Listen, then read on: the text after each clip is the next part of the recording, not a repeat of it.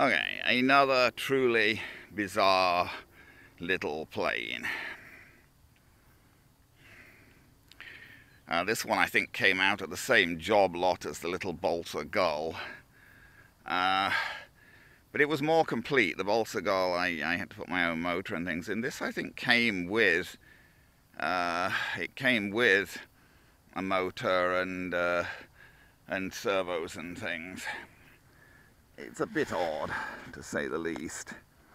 Well, apart from anything else, it looks like a tiny little lightweight foam 3D plane, but it's actually quite heavy because it's got, I didn't put it on, it's got wood on the front and it's got undercarriage and it's got a fairly big motor on it.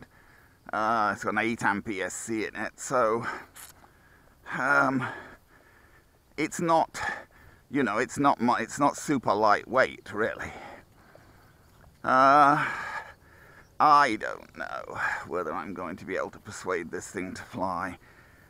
I did again, I seem to remember I've flown it once. Don't remember what battery I used. I don't know. I was trying to see what the motor's doing there. It doesn't need any further arming, apparently. It's armed, it's ready to go as far as it's ever going to be.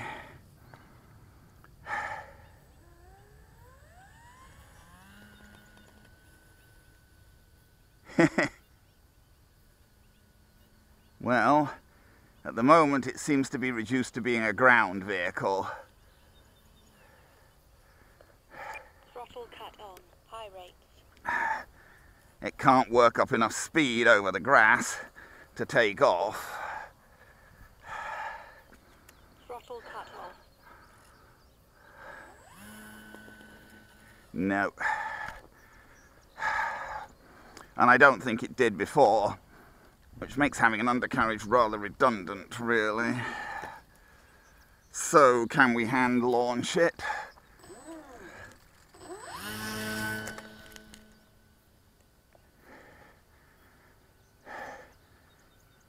I don't seem to have much power.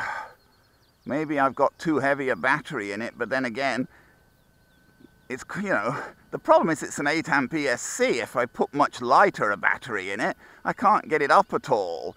It's just got no power.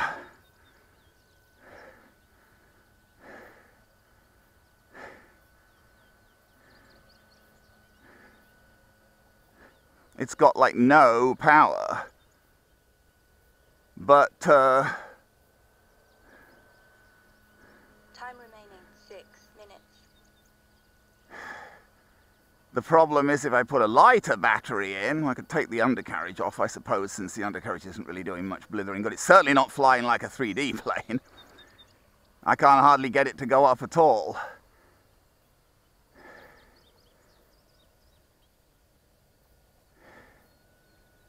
Well, whoops, try not to fly it into the fences. I'm wondering if maybe this battery's not very good. Try it with a different battery. I mean, it flew, but yeah, it just has like no power like that. So this battery's heavier, so if the problem was weight, it's going to be worse. But on the other hand, this battery can supply more power. This is a 1200. Famous last words. Oh, got to take throttle cut off. Throttle cut off. Yes.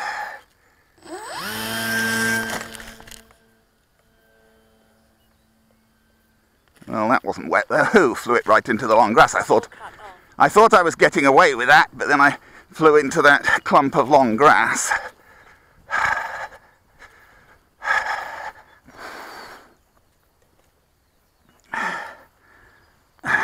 Ooh, grass is not the word, is it? That's nasty. I don't know what that is. It's, whoa, it's tough weed. Seriously tough weed, that is. We've flown into there.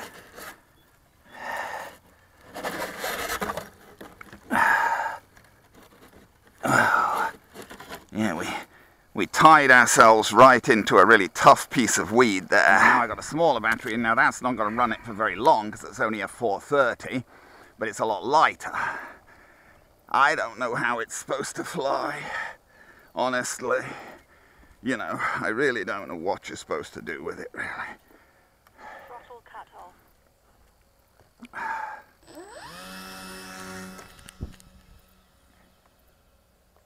Oh, give me a break.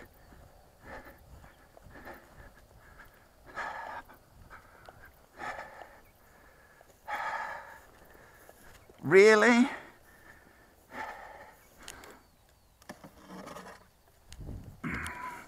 It won't even go up like that. I mean, that should fly it for a minute or two, and it should be able to go up, you'd think, with that on. Break the nose off if I'm not careful. I don't know, it really doesn't seem to have any thrust to speak of. No. Well, that won't fly it at all, will it? The closest was the middle one, the 1000, which at least flew around. One more try, and he's got like a smallish 1200 shoved further back to try and, not that I like tail heavy planes, but just to try and help him go up a little bit more, maybe, I don't know. This'll give more power, but we're back to more weight. Well, definitely a lot more power.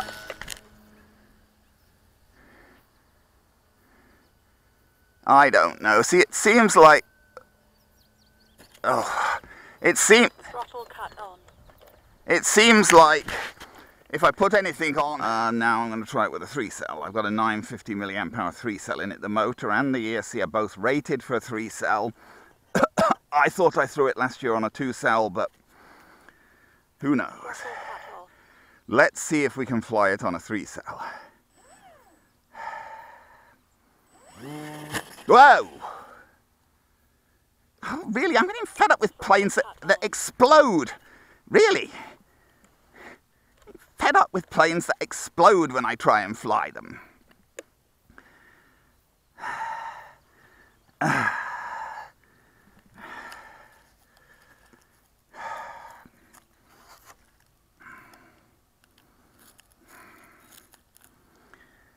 Bah! I don't know, I guess he touched the ground with his propeller. He started to lift or something, tilt forward, touched the ground with his propeller, and that broke the whole front of the plane off. Tried to take it off from the ground with a 3-cell yesterday and exploded spectacularly and ripped its nose off, I suspect, because I'm just seeing what the control surfaces look like. Bit of wind now as well from the east. I don't know. So I don't feel like risking trying to take him off on the ground again, because I think probably the prop struck the ground.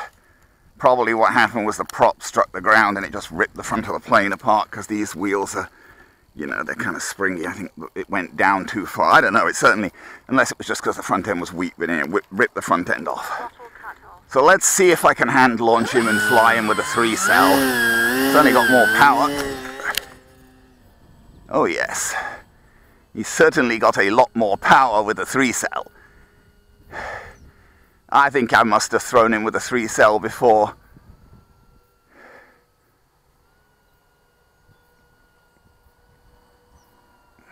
I mean, he's not exactly overflowing with power even with the 3-cell, but it's certainly more like something than with the 2-cell. None of the 2-cells, I couldn't get any kind of, you know, authority. Honestly, he doesn't want to go up all that much, even with a 3-cell. And there's quite a little bit of wind from the east here. Well, and he's, you know, like, he's a foamy. But I don't know who built him and what for. I think someone scratch built him. I don't think he's any kind of kit. It looks more as if someone's just scratch built him. Like that soft white. Although he's got a transfer for the cockpit and things, and some other transfers, so maybe he was a kit, I don't know. but the body is made out of that really feeble white foam that breaks as soon as you look at it. And that's got a very odd undercarriage in. These things usually don't have undercarriages much at all. He's got a very odd undercarriage on him. Well, this is sort of the second time he's flown, third time if you count the very feeble circuit I managed to get off him with a 2-cell. I can't say as I feel like he is deeply usefully in control or anything, but be happier if there was no wind. You can see he's really drifting in the wind, with the wind's getting up a bit from the east now, and he's really, because he's sort of light and whatever, he's really, see, then he goes fast when he goes downwind, but you bring him back upwind, he's sort of drifting. The timer is meaningless, because I have no idea what you're going to get out of this battery. It's a 95 milli, not much, I don't think. It seems we're running out of power. Well, nearly hit the fence there. I think we were running out of power there. It's only a 0.95 amp, 95, 950 milliamp hour 3-cell. I think we were running out of power there at the end. Yeah, no, I was lucky not to hit that fence. Well, the thing is, he's not that light to start with, and then when you put the, I don't think you can put a bigger battery in, really, because even with that battery, it's pretty heavy. I don't know. He's flyable, but barely so. I expect that was what I did before when I flew him with a 3-cell. I must have done, because he doesn't fly.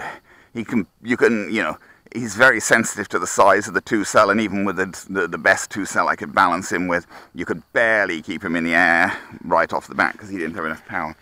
Anyway, after 3 days of trying, we did at least sort of getting him in the air and fly him a bit.